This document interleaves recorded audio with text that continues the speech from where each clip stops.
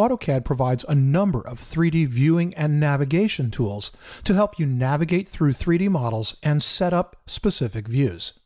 The ViewCube is one of these navigation tools. By default, the ViewCube is displayed in the upper right corner of the current view window. The ViewCube is a persistent interface that you can click or click and drag to switch between standard and isometric views of your model.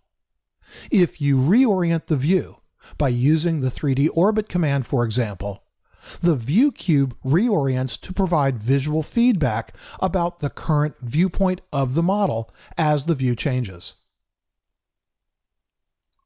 You can also use the ViewCube to reorient the model. For example, when you click and drag the compass circle surrounding the ViewCube, you can rotate the model.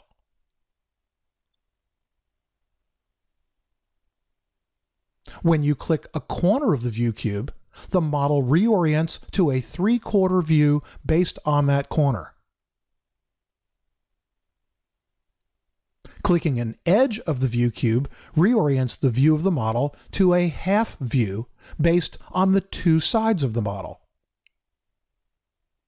When you click a face of the ViewCube, the view changes to a standard orthographic view, such as top, bottom, front, back, left, and right, based on the face you selected. When viewing the model from one of these orthogonal views, small triangles appear near the sides of the ViewCube. You can click these triangles to switch to one of the adjacent face views,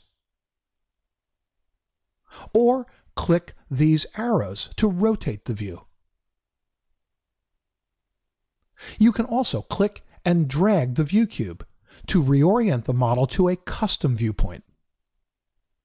Note that when you reorient the model in this way, the edges of the ViewCube appear dashed. But when you reorient the model to one of the predefined views, the ViewCube edges appear solid.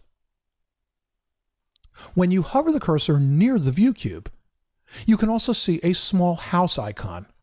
This represents the ViewCube home view, which by default is a southwest or top left front 3/4 view. You can right-click the house icon or click the small button that appears to the lower left of the ViewCube to display the ViewCube shortcut menu. The tools on this menu enable you to change various settings. For example, when you click Set Current View as Home, the current view orientation becomes the new home view.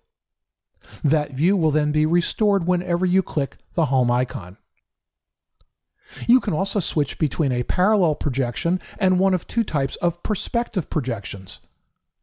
In a parallel projection, parallel lines remain parallel, whereas in a perspective projection, parallel lines appear to converge as they recede into the distance.